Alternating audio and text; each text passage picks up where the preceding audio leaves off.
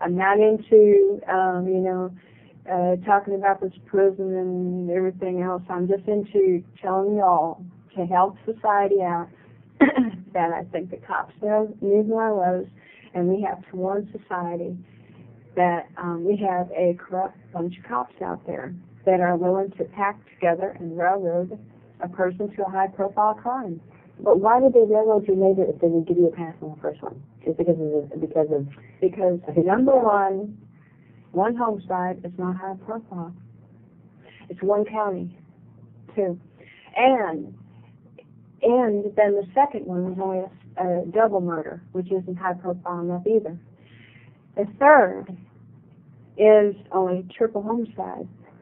The fourth, they had to cover up because I know they found his body and everything. And you just have to read sound off to find out. You just have to get sound off or whatever. It's a lot. Like I say, there's hundreds of areas that the cops did in corruption that you have to go one step at a time. One step at a time, get all the pieces together. It's like a 5,000 piece puzzle that you just thrown on the table, and you got to put all the pieces and put them together. The cops had, 5 months before my arrest, had been involved with a movie producer,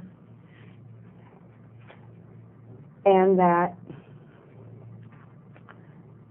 this movie producer told them that, I can remember what she said, that if this is a male serial killer, then I'm not interested. If it's a female serial, now when this movie producer contacted the cops, there was only 3 murders. So that's triple homicide, remember? Not serial yet. Okay, so the cops, when she told me that the movie producer said to the cops, it has to be a female serial killer. It has to be a female. And it has to turn into a serial case. And that if it turns into a serial, and it's a female, that the female has to go to death row. And that there was something else I can't remember. See, I have to go through sound off on the notes and on the papers and everything that was said. But anyway, when she told me this, that there was an anonymous movie producer in touch with the cops, well, it took 4.5 years on death row to figure out the gig. She was the anonymous producer.